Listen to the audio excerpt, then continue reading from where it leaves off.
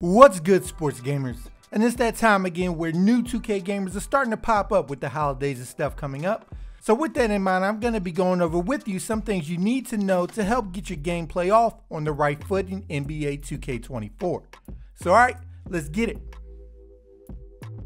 First off, when it comes to finishing in the paint, it can seem like an adventure sometimes. Not having a plan and just hope you dunk on the whole team, I get it. But introduced last year was a move that completely takes the worry away, and it's the quick scoop layup. This move makes it nearly automatic for the ball handler once they get penetration into the lane to score, and all you have to do is hold the right stick directly to the left or right to perform it. Remember though, whichever direction you aim the stick will be the hand you will lay it up with. So you can be going left and lay it up with your right, or going right and lay it up with your left. It's such a fun move to pull off just because of how fast you're able to execute it. In NBA 2K24, by default, if you want to be able to make layups consistently, you're gonna have to deal with a shot meter that you must time to successfully make the shot, with the goal being landing inside your chosen color of choice in whatever shot meter you selected. Whatever shooting meter you select to shoot jump shots with will be the same for layups, if you have your shot meter set to shots and layups and your layup meter on. Now if you find it too hard to time layups and want the game to worry about that, just switch your shot timing to just shots. So when you go for a layup, the game will judge your make percentage by how open you are, the skill and badges of the nearest defender, and the skill of the player you're using. Now the pick and roll is probably going to be the most used by you, and to call for a pick and roll there are two ways. You can either hold L1 or LB on your controller and you will call over whoever is the closest to the ball handler between your power forward and center. If your ball handler is at the power forward position like Kevin Durant or LeBron usually are, the game will move one slot down and now call over whoever is the closest between your center and small forward. And if you call it coming up the court, it's usually probably going to be whoever inbounds you the ball. You can also select who you want to set a screen for you by tapping L1 or LB on your controller and then holding the icon above their head to bring them over. So you can get some unusual pick and roll combos doing it this way. Now when you call over somebody to set a screen, you have a few things you can still do. While they're coming over, you can force the screen man to roll to the rim early before contact, which is called a slip screen, by tapping L1 or LB. This is used when your opponent likes to control the hedge defender and jump out to cut you off when you go around the screen. Now the next two involve this thing above their head.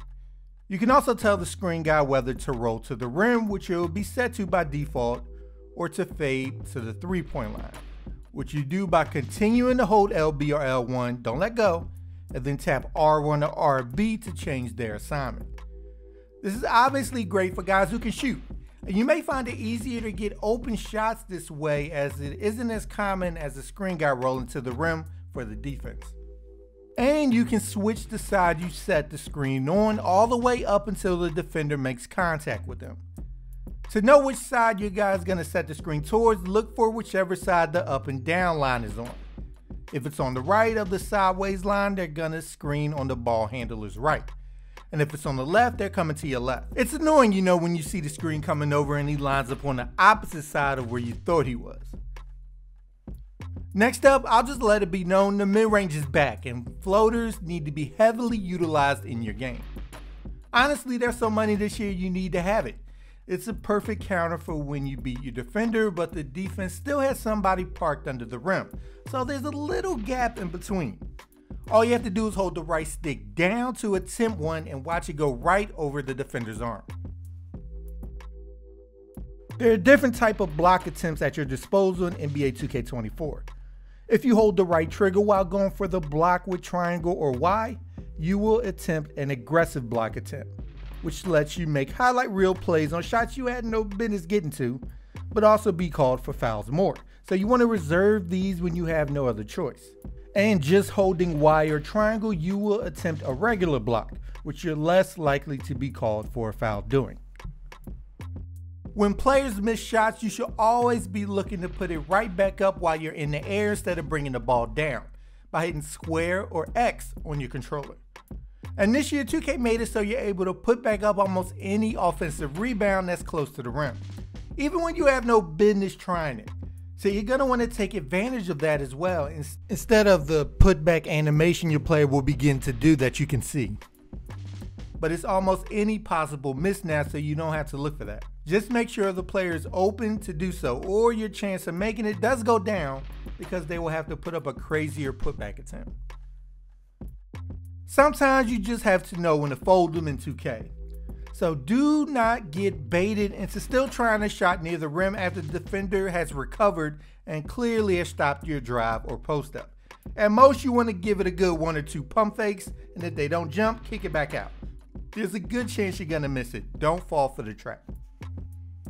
Now, when you have the advantage towards the rim on your defender, whether from a drive or an effective post move, if the defender is still within striking distance, you may want to take advantage of their aggressiveness in that situation, because they're going to try and block your shot here, and avoid a possible contested miss by waiting an extra half second before you put up a shot, instead of going as fast as you can, because they're expecting you to as well. Now, there are levels to this. You don't want to pump fake just to do it. We're going to go off of what the defender does and if he basically jumps. Don't get caught pump faking and going up immediately after that when the dude didn't even leave the ground. Now, the most important part you need to get squared away is your shooting ability.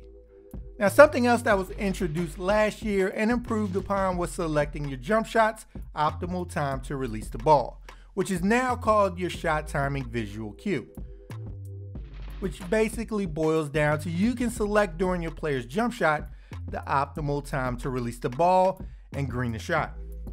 Each selection is basically the speed you want to release it, with jump meaning to want to release your shoot button very early, and release being very late if you played last year.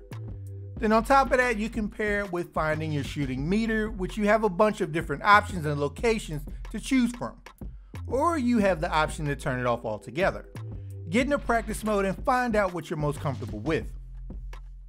During a defensive possession, there will be times where you end up in a bad matchup, like your point guard is now guarding the biggest dude on the floor. To help avoid total disaster when it happens, you can switch with your closest defender by holding X or A on your controller so they can take that matchup for you. Now let's talk about the cut to the basket button, which gets abused online because the defenders literally play it stupid. But I want to go over some uses of it that you can capitalize off of, and it's against off-ball user defenders.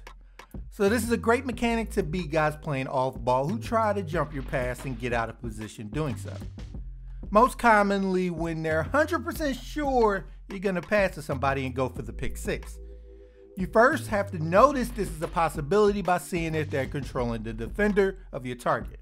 And if they end up compromising their position, just aim the left stick at your target and hold the Y or triangle button to make them cut to the hoop. New this year, by double tapping the right trigger on your controller, you're able to gain a burst of speed by throwing the ball ahead of you on a fast break. One quick and easy way to tweak your defensive strategy in NBA 2K24 is messing with the preset defensive setups by going into your game plan and then defensive settings and then team focus.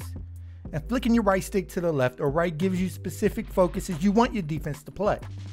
No threes, which gives you extreme pressure on the perimeter to avoid three-point attempts. Shrink the floor, which causes off-ball defenders to play loose to stop drives better. Stay home so your help defenders aren't leaving guys open consistently around the perimeter. And switch so on pick and rolls and off-ball screens, the defender will just switch assignments to not leave somebody open for even a brief second. Now, one thing you must stop doing immediately if you're guilty is going for on-ball steals immediately after a guy gets the rebound out of frustration.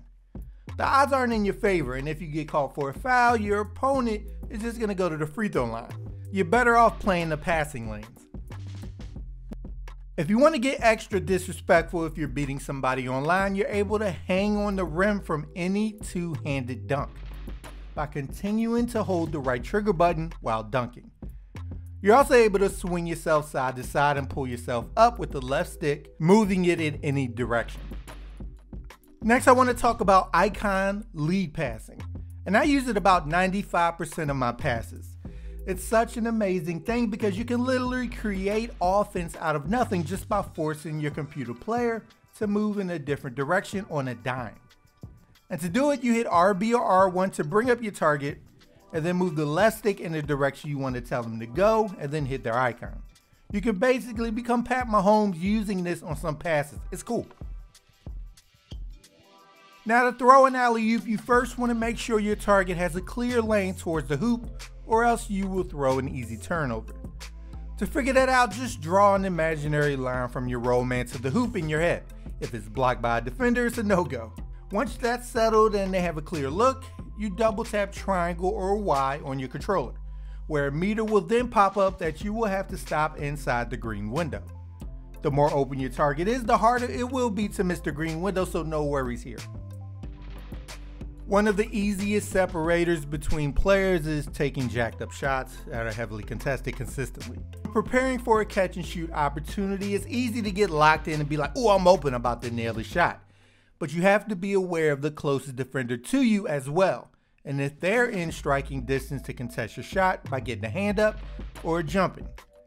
Just being aware of this can help you go, okay, maybe I shouldn't shoot this ball right here, and can end up with an even more open shot with no threat of a contest by a defender now. To help improve your awareness to do this, simply scan the defense after you have committed to passing the ball. One easy dribble move to quickly change directions and get away from defenders pressuring you is the behind the back dribble, which you can pull off by aiming the right stick down and to the left or right of your off-ball hand.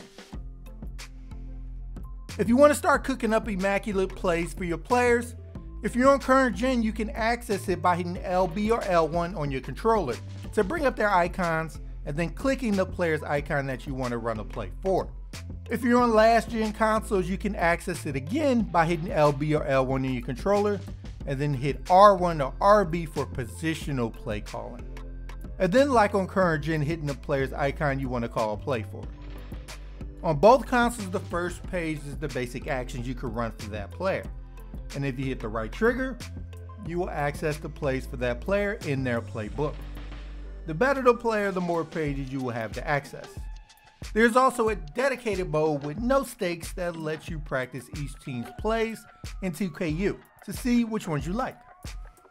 And lastly, if you have found some nice plays you would like to run in your mode of choice, you can set them up so you can quickly access them while coming up the court, which is definitely beneficial for plays that are buried deep in the playbook.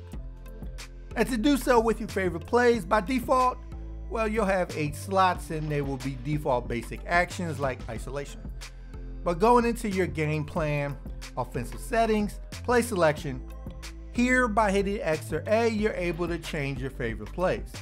So changing them here, I can quickly get to them while on the court, which for current gen is hitting left on the D-pad and then using the left and right triggers. Now on last gen consoles, hit LB or L1 on your controller.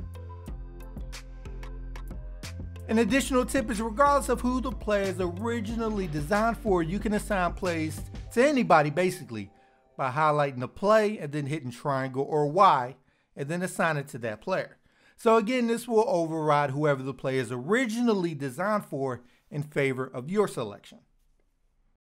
So alright sports gamers, do you have anything else that wasn't mentioned that you think should be? Leave it in the comments down below. And stay tuned here at Sports Gamers Online for more NBA 2K24 content. So make sure to subscribe to the channel if you haven't. And once you're with us, hit that bell icon at the bottom so you don't miss anything we put out. Alright people, I'm Chris. Thank you all for watching. And be good, y'all.